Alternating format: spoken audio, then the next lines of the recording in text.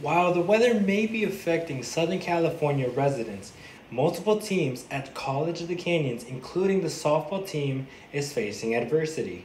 Santa Clarita has been dealing with different weather conditions these past few weeks, from rain to snow to high wind advisories that has been troubling the team's playing time. With the weather playing as the opponent, what troubles does COC face? You know, everybody in the state is battling the weather issues right now, and it is difficult to keep the kids motivated and have things to do inside. You got to share space with the baseball team, soccer team needs to come in sometimes, you got volleyball.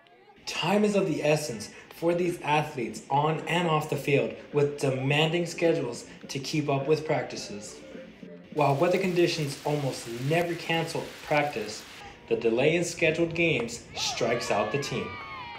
I mean, it's nice to get back out there. You kind of think about, okay, shoot, if this game gets rained out, where are we going to play? How are we going to make this happen? Or we're going to have to play a double header now in our conference play, and then turn around and play another double header back to back. The softball team looks to stay optimistic with the upcoming weather, as half of their season are conference games along with double headers. For Canyons News, I'm Jonathan Garcia.